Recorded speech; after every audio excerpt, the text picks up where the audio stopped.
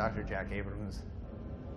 I am a physician at the Atlantic Hospital in Maryland.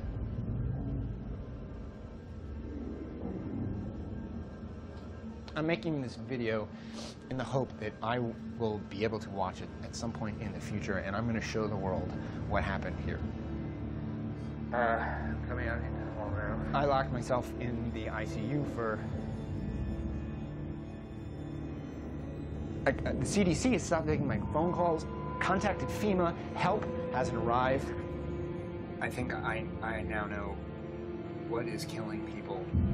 We were looking for some kind of virus, some kind of viral outbreak, and we called CDC. They needed to send a fucking army down here to put some goddamn minds together to find what I know now, which this is not a virus, this is an organism. It is an organism that has somehow infiltrated these people's bodies. The blistering that we found, that's a symptom.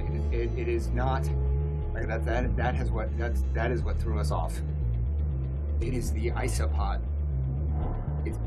It's eating their organs. It's eating them. It's eating them from the inside. I mean, it is eating their intestines. It is eating their liver. It goes for kidneys, lungs, tissue.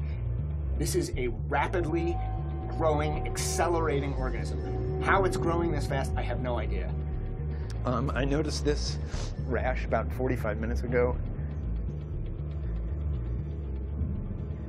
And I'm going to continue to take the camera, and I'm going to document everything that I see here.